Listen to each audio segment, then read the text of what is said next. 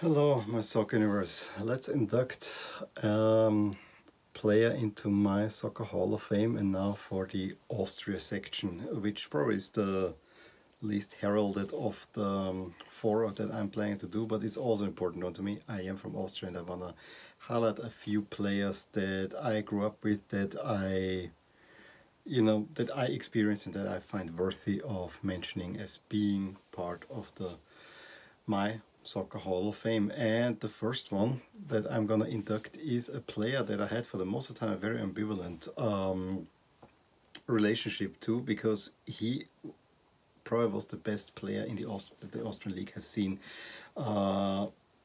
in my time. Let's put it that way. That is the 90s and the 2000s. I think now with Salzburg and so on getting some high profile players maybe, but to be honest, when I was actively going to the stadium, he was clearly the best player around. He was not only in playing the Austrian league, he had two stints away from Austria, and funnily enough, he is not originally Austrian, but he became a kind of important Austrian national team player. We are talking about Ivica Vastic, and yes, it's Ivica Vastic and not Vastic, as many commentators said. You can do it very well for all the Serbian and Croatian players, but for Austrian players you think you need to pronounce the K. It's J, because he is originally from Croatia. And why did he end up in the Austrian league? Well, there was always kind of this pull that you go play in Austria when you were from Yugoslavia. It was always kind of, there were many players from former Yugoslavia going to Austria already. But in his case, he was born in Split, actually could have tried out with Hajduk, but ended up with a smaller team from Split, RNK. But then the Yugoslav war hit, and with some connections to family in Austria, he actually landed in Vienna, at First Vienna, the oldest club in Austria, where I remember him popping up here and there and already scoring. He then went after a year there to St. Pölten, and this is where I really got for the first time acutely aware of him, because he not only played against Lask, but in the highlights he scored in that season already 18 goals in 34 games, so really dominant player there. And of course you noticed him, and that he was not only a goal scorer, a very gifted, technically gifted player. He spent then a half season at Admira, where was not all that memorable, because he then went to Duisburg in '94 to finish the season there, but did not score anything in the Bundesliga. And then the move of his career happened. In '94 he was bought by a new Sturm president, Hannes Kartnik. They also hired then Ivica Osim as a coach, and he became the fulcrum of the great Sturm Graz team of the mid to late 90s, early 2000s. He was devastating there. His stats, 250 games, 125 goals. Says it all in a way, but he was not only a goal scorer, he was the creative mastermind of that entire team. They had actually a veritable striker, there was the magical triangle in Graz with Reinmeier, Vastic and Haas. And Haas was actually the striker, Reinmeier a little bit on the back, and Vastic, I think his position is kind of this fantasista Italian thing, where you are not quite a striker, but you also not really a playmaker. That was kind of his role there, and he led Sturm to the first titles in history.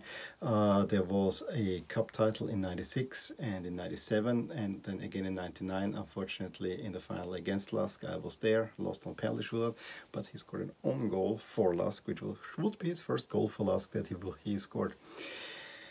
And then in '96, Sturm was already very close to becoming champions. They had last day of the season. If they would have won against Rapid, they would have become champions. Did not win. '97 was kind of this transitional season. I think This was the season where they got Giannini from Roma, and it kind of was all a little bit too much. For 97, 98 they switched to the new stadium, and Sturm Graz, this was probably the best Austrian team that I have seen that season. I think they were already, by the end of March, they were champions. And Vastic was the man there. Absolutely. He was the superstar. And at that time, I think in 96 he became an Austrian citizen, so he could start 97 already in World Cup qualifying, become part of the Austrian team.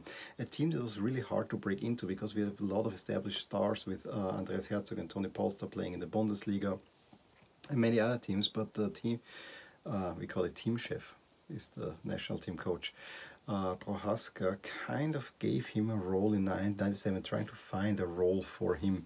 And since his form was quite good, he could not really be denied, but he also was always in the shadow of especially Toni Polster and all the other Austrian teams, bigger Austrian players. And I remember that many even said, well, he's not really Austrian, so he was not outside of Graz, where he was adored, he was not that welcome, to be honest. I remember 1997, I saw every Austria home game. I saw his first goal scored against Estonia.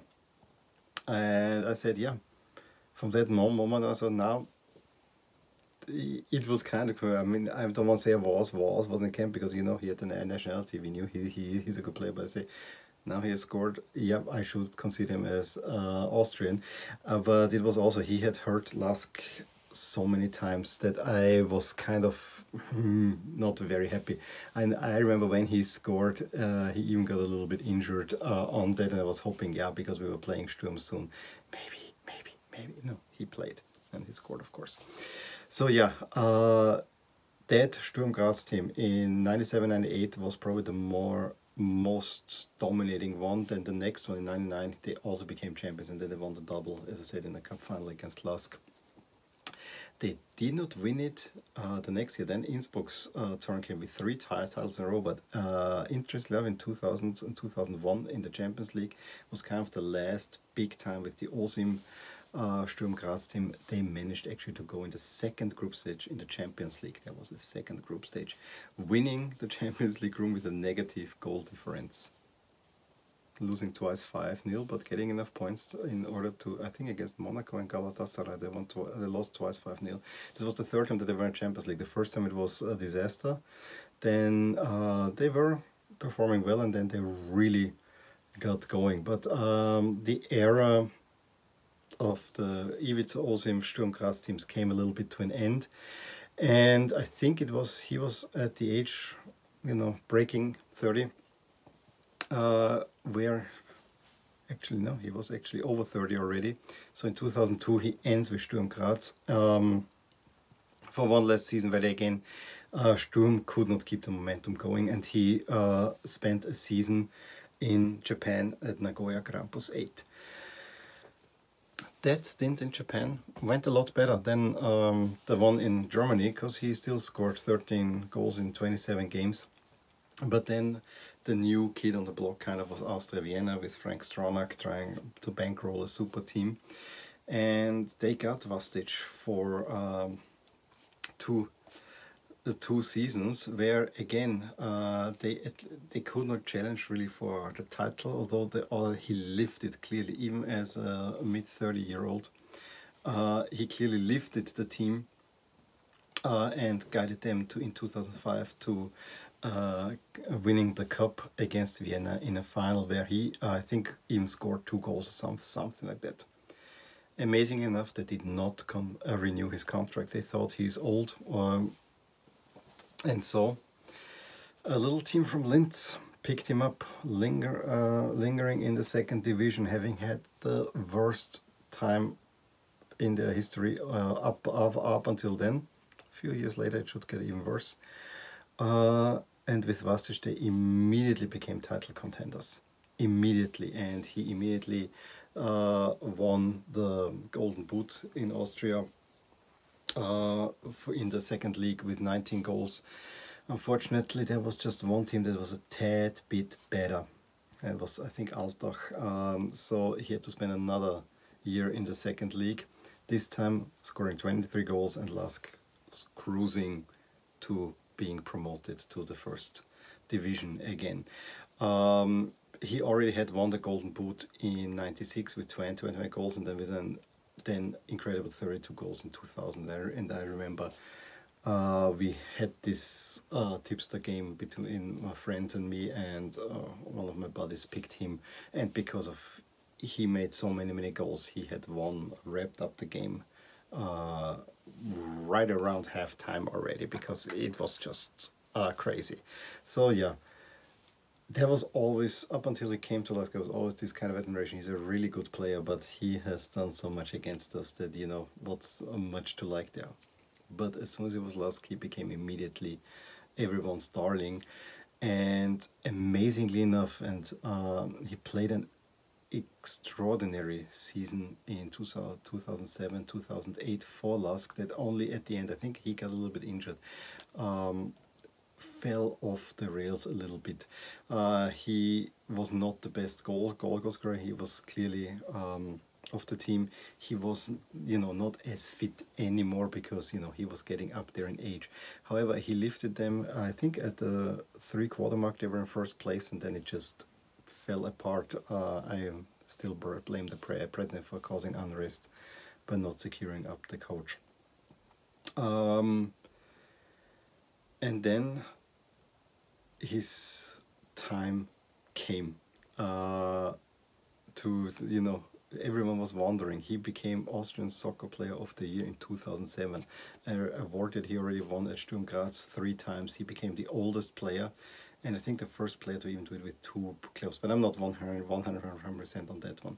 But he won it in 95, 98, 99 and 2007. Playing for Lask.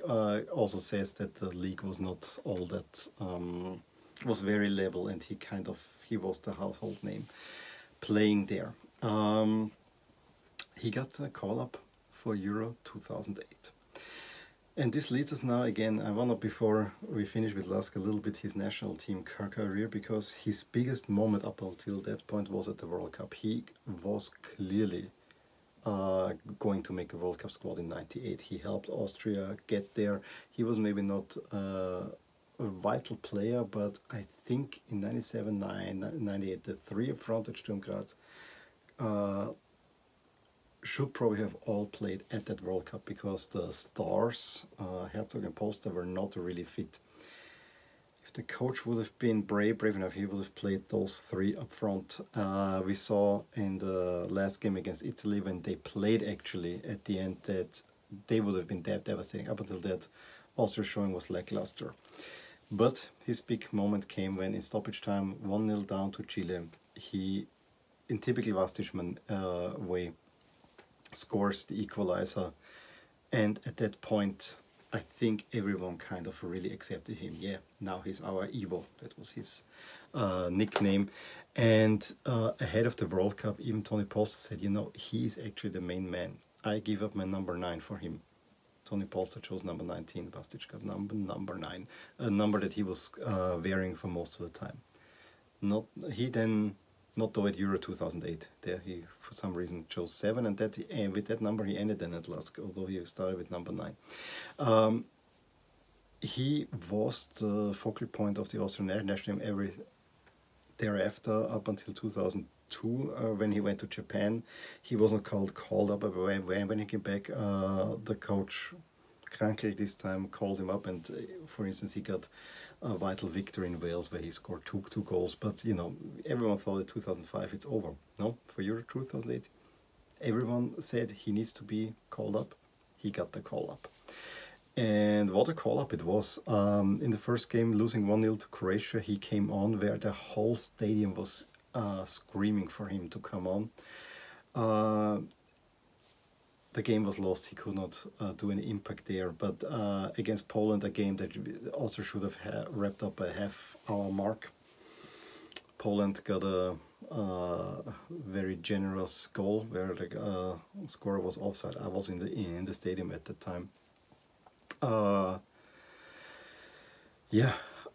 Poland leads, and the coach needs to get an impulse. Vastic comes on. late in the half, and Austria gets admittedly lucky penalty. I think all of Poland was very upset with that. I can understand that, but have in mind, you guys got gifted a goal. And who steps up? Vastic, at the age of 38. He steps up to the penalty, and you've never seen him shoot a penalty that hard. He was more like the a taker that had a little bit more skill, or you know, a silky touch, a little bit like Pirlo. He hammered it in because he was so nervous, and he scored. And to this day, a Lask player is the oldest goal scorer at a Euro tournament. And then I remember in the final game against Germany that Austria needed to win to advance. One of the talking points is, why didn't the coach bring on Vastic? He didn't. And thus his career basically ended with that, national team career ended with that last kick. His last career also, and his career in general also, he played one more season, 08-09. Again, not... Lask was not that great of a team at that moment, unfortunately, anymore, and so the season went so and so. However, in his last game, he did not play the last game of the season because this was away from him. He wanted to end with a home game that everyone said, yeah. And yeah, he scores 2 goals. And I think, Michael Bauer also played his last game for Lask and also scores 2 goals in one of the cheesiest send-offs ever. Needless to say, I'm wearing his, I have a Vastic jersey. I'm wearing this. Unfortunately, the number is a little bit cracked, kind of reminds me of the video on my Dutch jersey that I did just before that one. I have to say, with him playing for Lask, made me like him a lot more. Lask wanted to keep him, but I understand he declined that, and yeah, he had some stints for Austria and Mattersburg, but he was always, the soccer that he played was anything but what he liked. He was kind of defensive or so on, and now he's kind of in the youth academy, I think, of Austria, I want to say.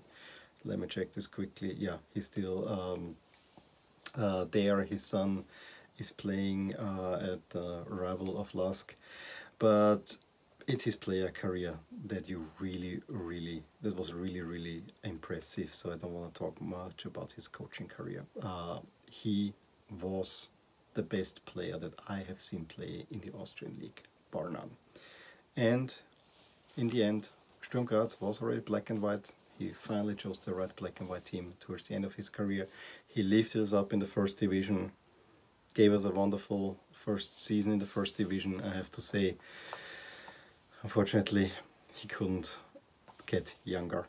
But anyway, I thank him very much for that. I thank him all the things that he has done for Austrian soccer. Even though he still has this kind of Croatian accent in there, he never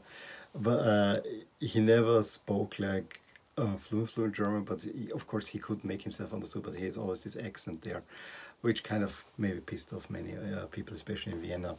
But for the teams that he played for, maybe especially Sturm Graz and Lask, he will always be remembered as one of the best players to play for them. And with that, Ivo, I induct you in my Soccer Hall of Fame. Give me a thumbs up if you enjoyed this video, subscribe to my channel if you want to see more videos like these, and I will talk to you soon. Bye. Hey there, I really hope you enjoyed this video, and if you did, here are some videos and playlists that you might enjoy too. Also, please consider subscribing to my channel, as it will keep you updated with all the things that rotate in my soccer universe. And with that, have a wonderful day. Bye.